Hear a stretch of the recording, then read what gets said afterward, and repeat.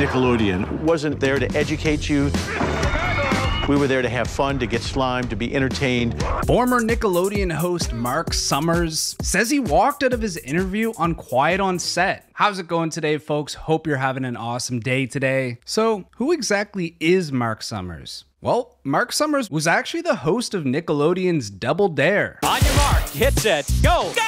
A game show consisting of kids, 2 teams. They do trivia, different activities to try to win for their team. Then Marc moved on to become a very popular host on Food Network's Unwrapped. So fast forward and Marc is invited onto Quiet on Set, but the production team wasn't exactly letting Marc in on the true reason they invited him. So during the Elvis Duran in the morning show, he mentioned to the host that he assumed that this was just going to be some simple documentary on Nickelodeon, no strings attached. I most recently saw you in Quiet on the Set. Oh my. Let me tell you about that.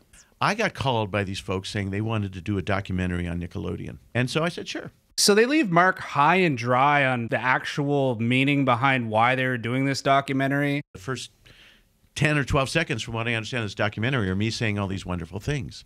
But they did a bait and switch on me. They ambushed me. They never told me what this documentary was really about. No way. And so they showed me a video of something that I couldn't believe was on Nickelodeon. And I said, well, let's stop tape right here. What are we doing? And then they bombard him with all these clips of terrible things that went on behind the scenes. Like, why get him to praise something when you guys know that you're about to show him something horrible? Well, we're doing this thing. Do you know this guy? And all this kind of stuff. And I left. So I got a phone call about 6 weeks ago saying, you're totally out of the show. And I went, great. Then they called me about 4 weeks ago and said, well, you're in it, but you're only in the first part of it because you talked about the positive stuff of Nickelodeon. What they didn't tell me and they lied to me about was the fact that they put in that other thing where they had the camera on me when they ambushed me. Way.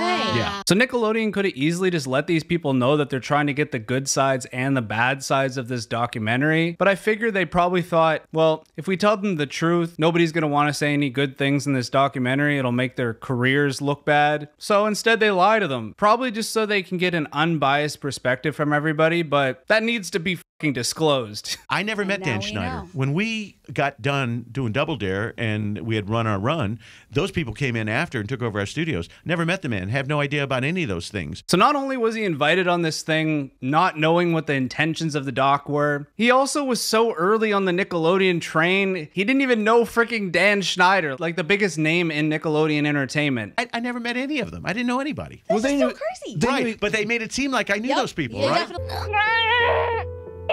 Did that air on Nickelodeon? They should have said something to you about that. Don't you think? Is there anything you can do about that now, or? Well, there's a phone call coming in today at 3 o'clock. Okay. I'm assuming he probably didn't know who Brian Peck was either, considering I think that happened later. So there was really no reason for this dude to even be in the documentary. But it sounds to me like there's probably going to be a lawsuit involved. That is pretty insane stuff. Not a good look for the documentary, that's for sure. I mean, a lot of good stuff is coming from the documentary, but it makes you wonder behind the scenes what kind of greedy behavior people are doing. But anyway, all I know is that is the news for today. Thank you guys so much for watching, and you guys know the drill.